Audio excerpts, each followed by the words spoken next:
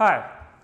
As we know, the IP network is limited to 100 meters, which means we only can use 100-meter Ethernet cable to connect router to our edge IP device. So if the distance is beyond 100 meters, we're still using the cable such like the 200-meter Ethernet cable, it's not going to work. So we need some kind of extender to repeat the network. In this video, we'll talk about why the PoE network, PoE extender is valuable, even we are not working with PoE. This is the PoE extender. You can see there's one input and one output. The input is supposed to connect the cable coming from the router, and the output is linked to another cable, which we are going to attach to the edge IP network. There's no external power source required. That's the value for PoE extender. When we use the PoE extender, that means we don't need the power source next to the PoE extender. That's cool, right? The power is being sent from the edge. All right, let's just make a quick demonstration. Do you think it will work if we just change this PoE extender, like the input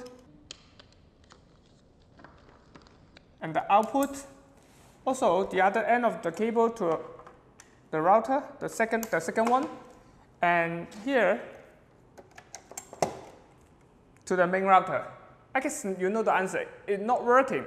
The reason is this PoE extender cannot get the power. It's also the active device. It needs the power source from the edge. But this is the just simple router. It's not a PoE device like the PoE-Injektor or PoE switch. So here I'm going to add the PoE-Injektor. And now I connect the port to the PoE port. Also, the punch code to link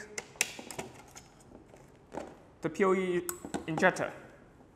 Let's see if there's any luck. All right, it's still not working.